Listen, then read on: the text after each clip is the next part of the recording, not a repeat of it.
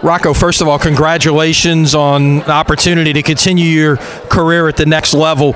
On the heels of an individual and a team state championship, what does it mean to be able to have this opportunity now?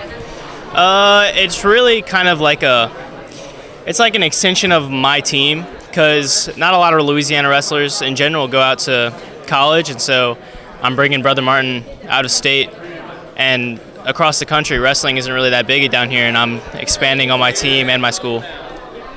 What did you know about Cumberland before this whole process started, and what have you learned maybe in the recruiting process? So, two of my coaches, Coach James Castleman and Coach Kyle DeLon, they both went to Cumberland, and they both excelled at Cumberland in wrestling and schooling.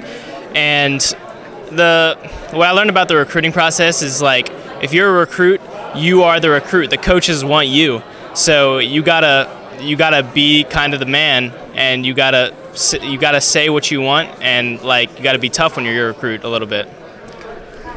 What will the fans at Cumberland, your teammates, what will they see when you take the mat there next year?